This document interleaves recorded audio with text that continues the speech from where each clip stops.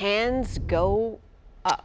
The Nashville Predators hung on last night, defeating the Dallas Stars in the third game of the Stanley Cup playoffs first round. News Channel 5's Steve Lehman has more on their win from Texas. Dallas had just scored, and a sold-out crowd here at American Airlines Center was set to explode.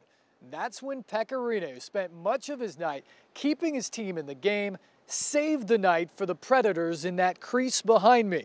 The reigning Vezina Trophy winner turning away what looked like a sure Jamie Benn goal with a flailing kick save that was the best of his 40 stops on the night. It would have been 3-2 the other way, and yeah, it was big at the time. It felt good to make that save, and then we go the other end and we score a goal. That was a big point, I thought, in the game. You know, you're under fire a little bit. They start to grab the energy in their building.